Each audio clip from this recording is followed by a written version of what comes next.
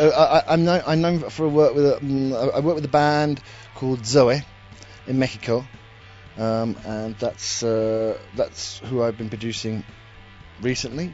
Working with a band called Placebo, and they're kind of popular too.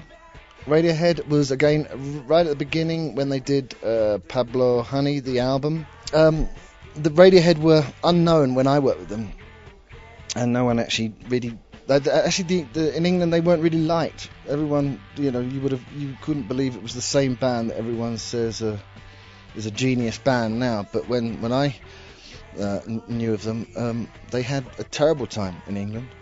No one really liked them. So I worked on the Creep EP, which got released in the UK, but it was actually a hit.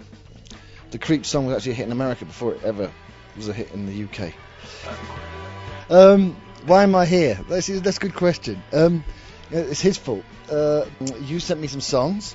I like the voice, I like the voices, and like the melodies. That was my first kind of thing that I kind of locked into. That's why I'm here. Just finished them, all 4 songs. You're professional. Yeah. And also, is the benefits of the new technology, the analog and the old times? Money. It's just money. It's just money. Analog is great. Everyone loves analog. But it's history. Digital basically is economics. It's cheap. Analog is expensive. My theory about analog and digital is one. It was the thing about the mobile phone. Like 10 years ago, before anyone had a mobile phone, they actually had to make a decision as to when they made plans for the day. They had to phone up, arrange to meet at a certain time, and their day was prepared in advance. All right. And now with digital, you make your decisions right in the last minute with mobile phone. They're all last minute. Everything is last minute decisions. So that probably describes analog and digital very well. I've been outside Bogota once to Nicholas's in where? Guadalajara.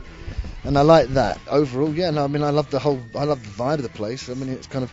I was expecting it to be sort of like more manic than Mexico City, but it's more what's the word? A little bit more tranquilo.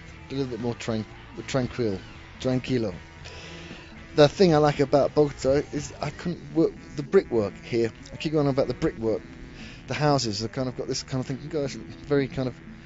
It reminds me of the UK with the same kind of bricks that the houses are made of, and that was kind of surprising because it's really weird. I was thinking that doesn't fit. This is kind of weird, but it's nice. People suck. They're horrible.